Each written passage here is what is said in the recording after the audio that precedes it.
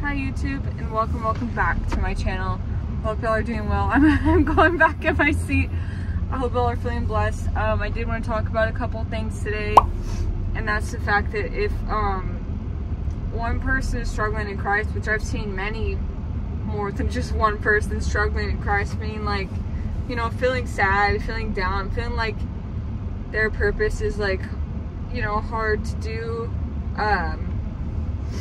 then we're all struggling, and it's hard to find fellowship, and I don't know, like sometimes I don't even know who I can trust, and that's like hard. And so we have to remember that if the body, like one person, we're a body, so like if one person's struggling, that means that we all probably are.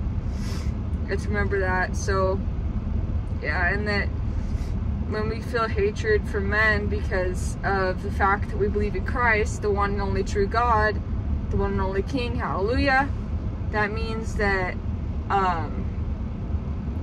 some people might hate us for that. And I already got a lot of hate saying, oh, I loved who you were before, you know, when I dug more into Christ. Even like before, I still like had in my Bibles and everything that I loved Jesus and stuff, but once I started to give up certain things, I could tell that I was doing right because, or that I must have been doing something right, because people are like, oh, I loved who you were before, and like they would actually sit in a negative way though, which is fine. I don't really care. I just want to be right by God, honestly.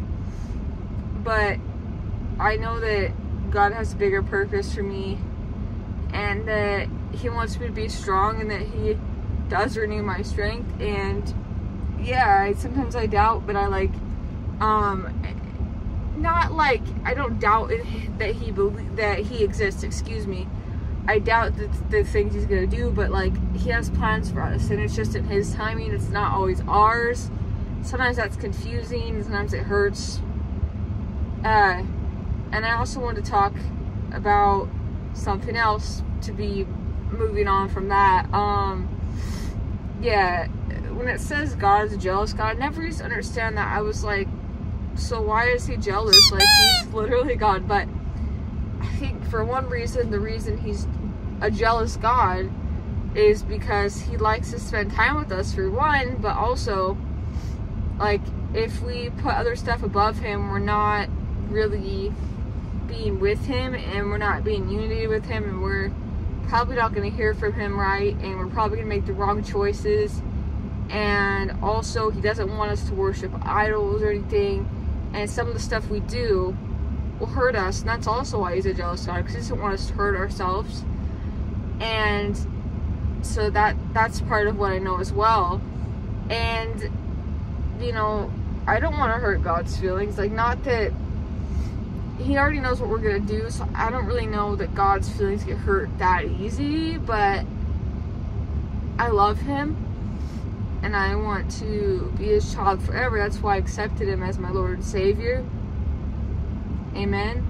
And I confess with my mouth that He rose again, and He's coming back. And you know, I put this in my, why did I forget? If you believe in your heart, and I think it's, if you believe in your heart and you confess with your mouth that Jesus Christ is Lord, then you will be saved. You will be saved, excuse me. And that's how it is, you know.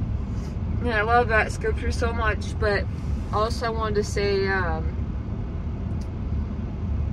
that's about all I had to say about those subjects today. But I did want to like move on and say that sometimes, like, I feel like the enemy tries to divide my family and I, which really hurts too, because I hate that, and I hate that feeling. I don't want to feel divided from my family. And I say a quick prayer and then get off as well.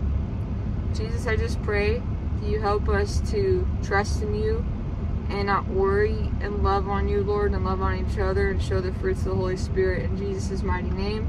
And I pray for everyone who's going through something, that You help them, Lord, in Jesus' name, amen. Alright guys, I'm gonna pop off. Thank you for watching. Stay blessed. Bye.